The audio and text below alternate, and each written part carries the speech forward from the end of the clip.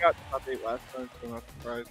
But I haven't seen the ApolloKage at MSM, and he's already so much everyone he's played so far in top 64.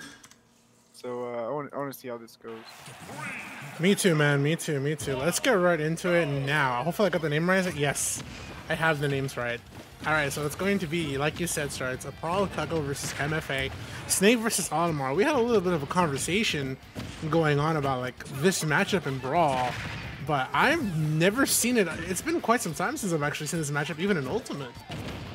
Yeah, I know it's had to have happened so far, like maybe MVD into Buzz or something like that. It's just like since we haven't had offline tournaments that much, and for some reason Olimar is not used online that much, even though I feel like he's a really good online character. We don't see it that much. But right now, yeah, MFA. One thing I noticed also in his other matches that he's really good at using the purple aerials and the side B, because you're forced to block the purple side B, otherwise you're just gonna get hit like that, right? Yeah. So he's good at conditioning the shield, but nice conversion. Oh my god, you always gotta be ready. As a Snake player, when you hit that grenade setup at that percent, you can just get a really good aerial. But I'm surprised he died to yellow up air. Like Snake's pretty heavy. He might have crossed with with that. But this is gonna go back and forth. As you can see right now, it goes back and forth in the projectile war. Sometimes it's good for Olimar because his Pikmin will block the grenades, but other times, if he throws the Pikmin too close to the grenade while it's next to him, he'll just blow up right in front of him. Yeah, I feel like Olimar has a little bit more space in this matchup, and I'm very well aware of like where grenade is. Like you said, because if it's too close, you're definitely only worrying about Snake. That was a really good purple to actually set him off once again with the purple. He only needs that one to get him off the stage, man. 122. The purple forward air is super active. Oh, he called that rollout super hard. Like he was already charging the up smash way before he rolled. Great play from MFA. Yeah, MFA is very good. I'm kind of sucks that we're doing with all the online stuff because he was doing really well offline before. But it's good to see him still do well, online as well. Cause I actually like Olimar. I like to watch Olimar a lot. We don't see him that much. Some Olimar matches, I will admit, I'm very much of a fan of, but other ones, I'd rather not see them at all. Good stuff to MFA, barely surviving the C4. There's the fourth throw. Sets up for the back air. Great play. Called the jump out super hard there. And again, he's just really good at using the purple. Like once he has the purple in his hand, he just goes on attack mode because he knows that they have to block the purple Pikmin toss, so that forces them to shield. And once they're in shield, that's when you can start playing a little bit more aggressive. He also seems to have a good handle on how to deal with Snake's disadvantage, because he just didn't let Snake land really easily, covered his air dodge really well. Yeah, honestly, this matchup was pretty hard for Snake in Brawl, mainly because of Pikmin being able to deal with the grenades really well, and he had 6 of them.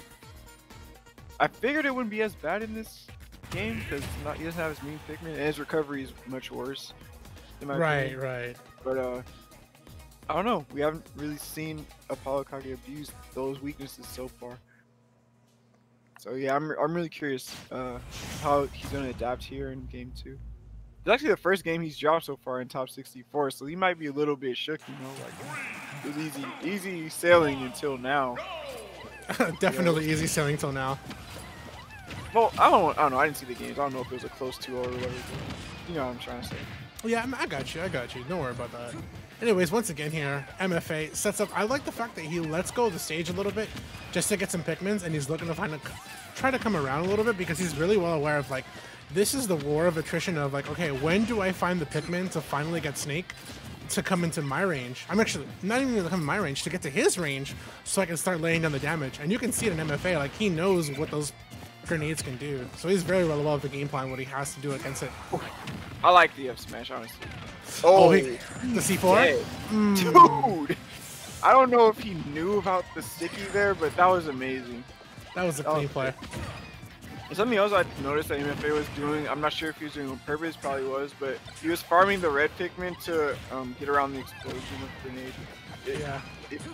The red won't even die if the grenades blow up on it, so you can just keep throwing them. But right now he doesn't have opportunity. That's another thing that's also really good against Olimar is Snake dash attack. Olimar's landing options are really bad, so if you can force, or rather condition Olimar to start jumping in neutral, you just hit his landing with dash attack every time. Yeah. And I think that's one thing that MFA kind of caught wind of a little bit earlier, where he's like, okay, in the distance game, it's pretty much Pikmin versus Grenade, and it's because they're keeping a distance. But when it comes closer for Snake, yeah, he does have to worry about his landing. Oh no, yep. Yep, that's the thing about Olimar's recovery. It's very easy to hit with that Nikita, so you gotta be very careful in that situation. But great stuff for ApolloKage capitalizing appropriately. And now this is a huge lead for him. Honestly, oh yeah, double dash attack. Take any dash attack you can get on Olimar. It's super good. But yeah. at this point, any trade he gets is in his favor. If I'm him, yeah, I would keep doing exactly what I'm doing right now. Just apply a lot of pressure with the projectiles, and then, you know, don't really force anything, really. You don't really have a big reason to, you know, rush this right here. Yeah. You're winning by quite a bit. The only reason why he rushed too. Kill really early, like he's gonna struggle to take out Snake easily. Right. And the only reason when we saw ApolloKage kind of rush a little bit there with dash attack was, like you said, right, to catch the landing. Oh, there's pressure and the C4, but it's going right back to him here. It's kind of like playing around with the C4 at this point, because now Snake has it himself. Stuck it to Olimar, and the explosion and the finish. Wow. He is dead. Dude, that was sick. Yeah, ApolloKage is a very good Snake player. And I can appreciate a lot of the things he does, since I play Snake myself. But even then, like, he has a lot of very interesting setups that I don't see other Snakes play for. But it's worked really well. I think that game especially because once he had the lead, it seemed like MFA was just running into way more things because I guess he was just struggling to make, you know, the comeback happen. But exactly, I think it's like you said, right? Even though he knew that the C4 was stuck between both of the players, he knew that when he got that back throw, that C4 was still on Olimar and perfect time to actually execute it. Honestly, Snake is one of those characters that, like, if left unchecked, he just snowballs you because there's so much you have to do to fight against him that it feels very, very oppressive.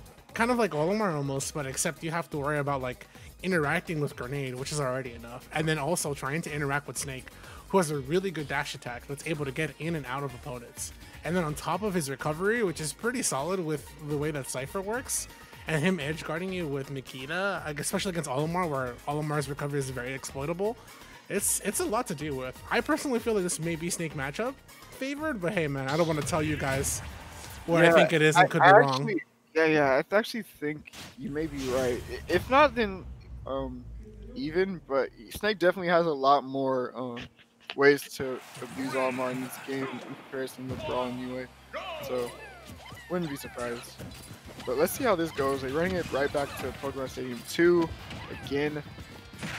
I don't really like that decision from MFA because I feel like there's quite a few stages he can do really well on this matchup. But let's see what he can do here.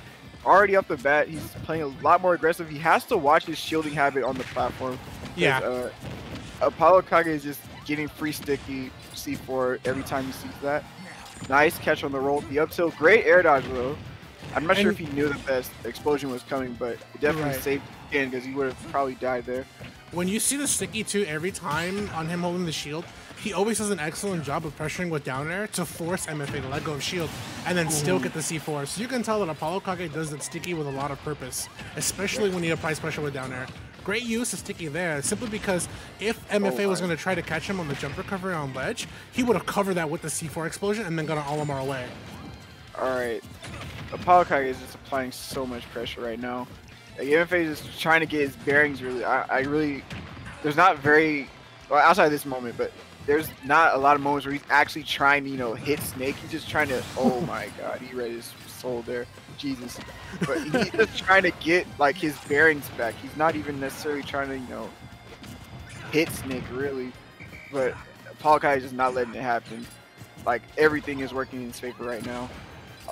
Nice. He Z-drops the grenade, cooks it a little bit, runs to the center stage. Yeah. His grenade usage right here is very, very good. Yeah, I mean, like I said, right, it snowballs. Oh, that was a good empty hop, too. Immediately to get that forward tilt. That's probably going to be a rest. Nice down air to cover that up, too, as well. Oh, I like run off down air, run off double jump down air. He's going to die there, but Yeah, if he committed to up B, that was easy down there with no double jump, probably would have died. It's a good idea, it just didn't work out. Still, huge lead. Honestly, MFA can't even get touched at this point. Down throw tech chase. Oh yeah, he doesn't even need the tech chase. Not gonna die, but still, he has the Nikita set up here. Oh, ladies and gentlemen, the easiest edge guard in the game. Very easy on Olimar, especially with no double jump. And he had all his heavy Pikmin too, so he couldn't even really maneuver that well. He was basically just a sitting duck. But yeah, and now that means ApolloKage, I guess we'll go to top 8 winners, right? Yep, that is correct. We are now entering top 8 winners side.